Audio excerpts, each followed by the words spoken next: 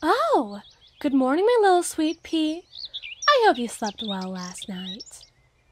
Look, I know that this transition must be difficult for you.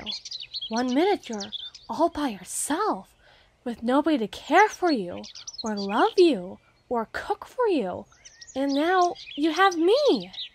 I'm sure you must be overwhelmed. Goodness knows I'd be. But you have no reason to worry or fret ever again. I'll take care of you. I made you some breakfast.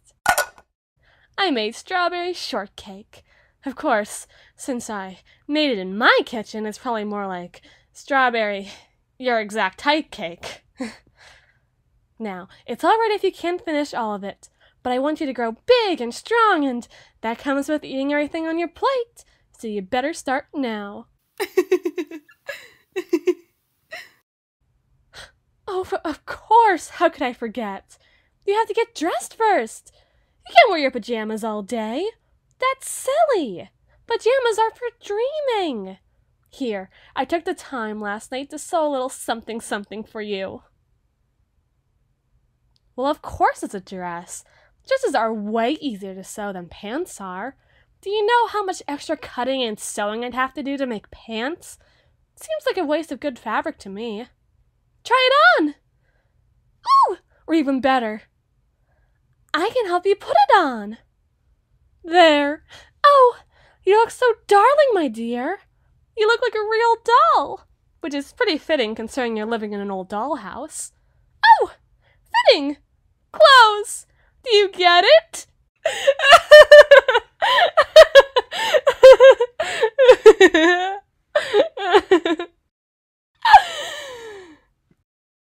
Fine. If you really want some pants, who am I to deny you? You're being such a baby about it, and after all the work I put in. Of course, you are my baby, so maybe that's as fitting as the dress. Now, you can go eat your strawberry shortcake, but it's not like it's gonna get cold. What do you want to do today? You don't seem exactly keen about dress-up, which is a shame, but what else? You want to dance? You want to color? What in the world would you like to do today, darling? Go outside.